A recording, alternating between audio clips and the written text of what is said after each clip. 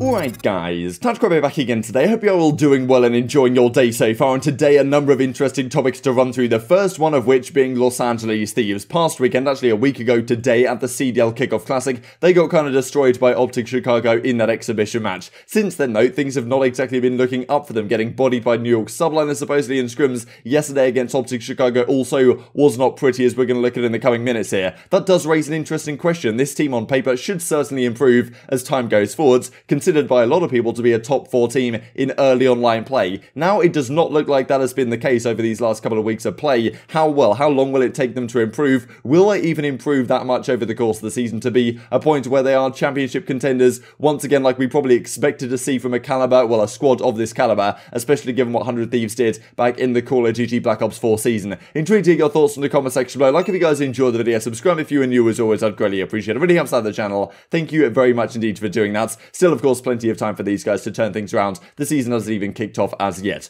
Corona CDL Intel says the following: John is streaming this weekend's Challenger Cup. Going to talk about some interesting things about the Challenger Cup later today. Raising money for Movember, so really cool to see Gunsy, Noisy and Machilla he was teaming with this past weekend. So pretty cool to see John back on the competitive circuit at the very least. Will he get into a pro team? Who really knows? Scrap says, got people thinking I'm running ATS. We talked a few days ago about auto sprints. People are, well, accusing Neptune of using it. Supposedly Scraps also being accused of using it as well. So, well, a lot of people saying these pros, if their movement's too good, they must be using auto sprint to enable them to do so. But at the end of the day, if you really get your button combinations down, you can probably do it than other people can do it. But yeah, pretty interesting to see that this discussion's still going around. No solution as yet as to how to maybe, if it is GA, to disable it in CDL play, so someone can't just flip it on and abuse it for the benefit of their team. Also interesting, the XM4, right? There was a lot of discussion, we'll talk about it in a few minutes time as well, around where the XM4 sits right now. I was watching scrims a couple of days ago, people were still using the XM4 and the Krig, but as of last night, a lot of people were using the XM4. As Paul X says though, I've been turned off so many times because I try and jump with it. Honestly, with the XM4, you just have to be a burger and stand still. Like, you can't do anything with it or your aim goes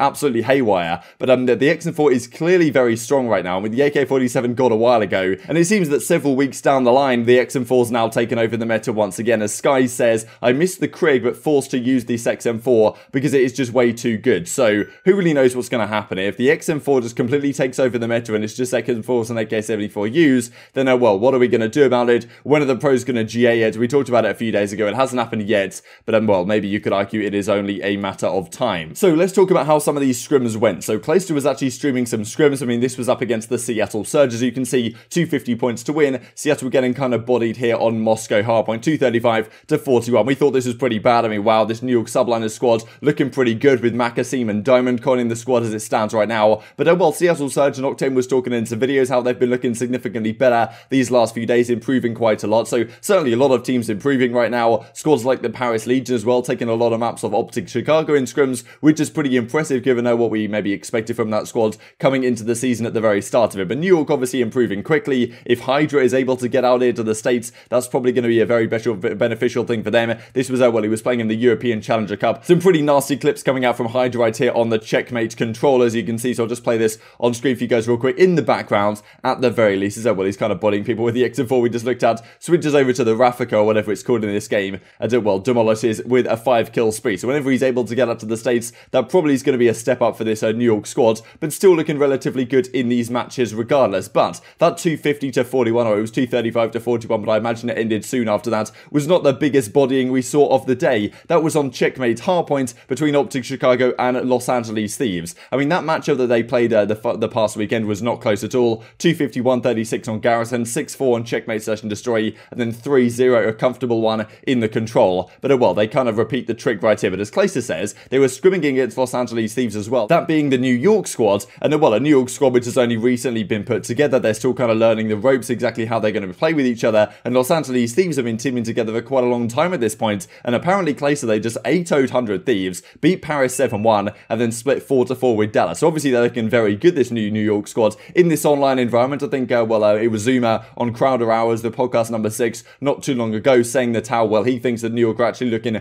very, very good right now. But at the same time, Los Angeles Thieves that have been touted, okay, they're a top 4 team. It's, at some point, we were talking about, okay, it's Dallas, OpTic, Atlanta, FaZe, and then LA Thieves kind of being the number 4. It certainly does not look like that's the case right now. Getting beaten 8-0 supposedly by that New York squad, which is still relatively new, and then also getting absolutely destroyed by OpTic Chicago, as we're going to look at right here. So 6-2 map count yesterday, not an absolute disaster by any means. I mean, they win the Garrison, they win the Crossroads, but what you will see right here is on Raid and Checkmates getting absolutely demolished, right, and in the controls as well, it wasn't looking so good. And yes, this is Scrims, right, and maybe Checkmate is just a map that they want to veto out of every series. I definitely don't think it's a good idea to have like a perma veto or something, because let's say you're LA Thieves, you always veto Checkmate, it's just not a map you like to play, and therefore you weren't really trying or whatever. In the Scrims against OpTic, we'll look at that in just a second here, but let's say you're LA Thieves and you do just auto veto Checkmate every single time. What if you play a team that also is awful at Checkmate and they don't like it at all, but they happen to be really good at Rage, which is, let's say, your second worst map? Then all of a sudden you get put into a difficult spot where if you auto veto Checkmate, you're just going to get demolished on Raids, whereas really you should probably still have Checkmate in your arsenal of maps that you can actually be competitive on and play. Who really knows? But still, 250-38, it's just a scrim at the end of the day. Maybe something was going wrong, they had connection issues, who really knows exactly what happens. But at the same time, it's not something you'd really expect out of a squad like 100 Thieves or LA Thieves to be, not as competitive as this. As you can see right here, I'll put it on the fill screen, 250-38, not something you see every day, even in scrims. Here on Checkmate Hardpoint, all the OpTic guys are playing from the Hex quarters in their, proper setups they're going to be playing the matches in once again, and did play the match against LA Thieves last weekend. But still an interesting question, right? Because we look at this squad, Slasher, TJ, Kenny, Temp, big names, a lot of talent on this team, and they're obviously having a difficult time of things right now. How long will it take them to turn around? Will they ever be able to turn it around? That is an interesting question, because last season I thought, okay, OpTic Gaming Los Angeles, at the start they might not be so good. By the end, you'd imagine they get pretty solid, and that is true. They did get very solid by the World Championship. They almost beat Chicago Huntsmen at Champs in that Game 5, round 11, 1 versus 1, TJ versus Envoy, that Envoy ended up clutching up in. But so far this season, they just haven't looked very good, and this is certainly a team you'd expect to improve over time, but you'd expect a team with Slasher on, team with Kenny on, to at least be competitive at the early part of the season. But I saw some power rankings coming out from people saying, okay, Los Angeles Thieves are like 9th,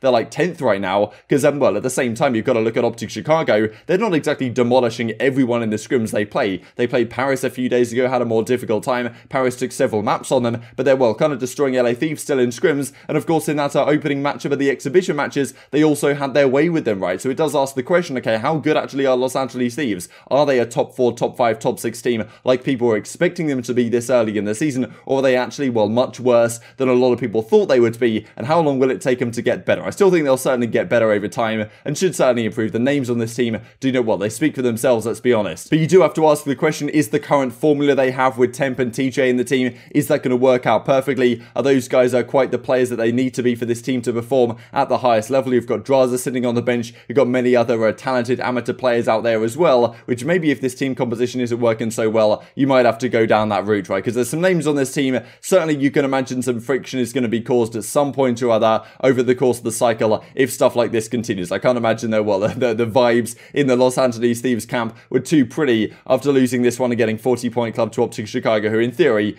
could be one of your main rivals this season, and maybe will be going forward. So I'm intrigued to hear your perspective. Do Los Angeles Thieves need to switch something up? Do they just need to kind of stick through it and they'll improve over time? But clearly right now, they're not exactly the squad they were hopefully expecting themselves to be. Thought this was an interesting discussion as well here on Reddit. The formal usually uses the Krieg on Moscow and Checkmate. That's what I saw a couple of days ago, but now everyone's just using the XM4. Does raise the question, how long is it till the XM4 just gets GA'd and we're back to a Krieg AK-74U meta? Or do we just do it where somehow one player on a team gets to use an XM4, everyone else has to use something else? That's how I would like it to be done. If we can't get a personal preference meta where the XM4 is just too good, maybe they nerf it somewhat, right? Maybe we have discussions with the developers to say, okay, nerf the XM4 by just a slight touch to mean we still can have a 3-weapon meta, because I really don't want to have another 2-weapon meta, given that we've quite enjoyed a nice meta these last few weeks with the XM4s and the Kriegs all being used in the AK-74U, of course, as an SMG. So definitely some questions to be answered, I think, here over the coming days. So this is the squad, of course, TJHaLy, Kenny, Slasher, and Temp. I mean, when it was announced, obviously,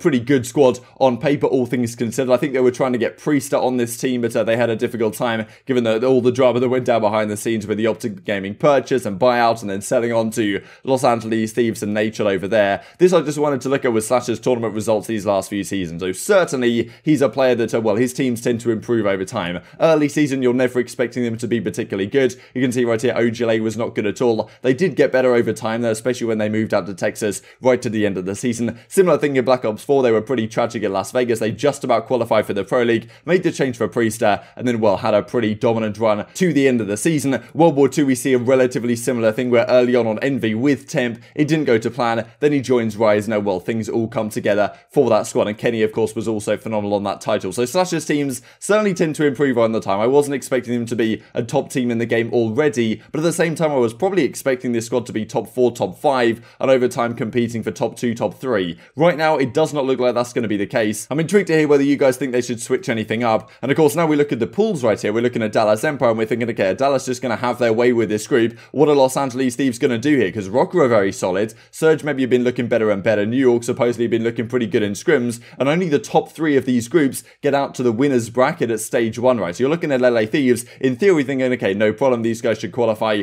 without too much difficulty. But some of these other squads right now, okay, Parasite and Royal Ravens, who knows how that's exactly looking. Rokkr seem very strong. New York supposedly have been improving pretty rapidly as well. So we could even have a situation here where Los Angeles Thieves are, well, in the bottom half of this group. And if that's the case, compared to Group B and the talent over there, they're certainly in the bottom half of the league. So just to finish off with an interesting question here from the COD League, who was your standout player at the Kickoff Classic? There were many players that come to mind. I think that Bance was an especially good one in what he was putting up in the hard points. But yeah, certainly you wouldn't say any of the Los Angeles Thieves players. But intrigued to hear your thoughts on all this stuff in the comment section below. Hope you guys enjoyed the video. If you did enjoy it, I'd greatly appreciate a like on the video. It really helps out the YouTube algorithm to know you enjoy this content. Other people like you may enjoy this content as well, and upgrade the competitive Call of Duty community. Thank you for watching as always. Take care, and I will see you next time.